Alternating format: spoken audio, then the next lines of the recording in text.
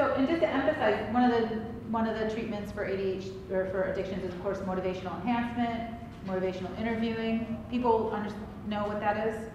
I have like a little slide just to review it. But so one of the books on motivational interviewing describes it as any operation that increases the probability of entering into an active stage of change.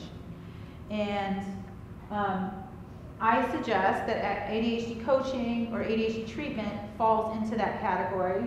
One of the reasons are, as I said, people don't think their drug use is a problem, because what abuse means is that it's creating problems in their life. But their storyline may be, well, of course I have to drink and smoke pot. I have so many problems in my life. How do I cope with that? And what happens when a person engages in any kind of coaching is that they can switch that around to, my problems are so big because I use alcohol or drugs. And so the way that that happens is coaching involves goal setting. And so once you have a goal, you kind of reverse engineer to, why haven't I met that goal?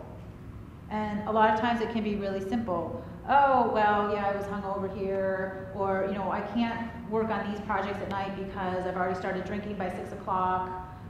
So people reverse engineer, and then they see the connection between drug or alcohol use and them not achieving the goals they want for themselves.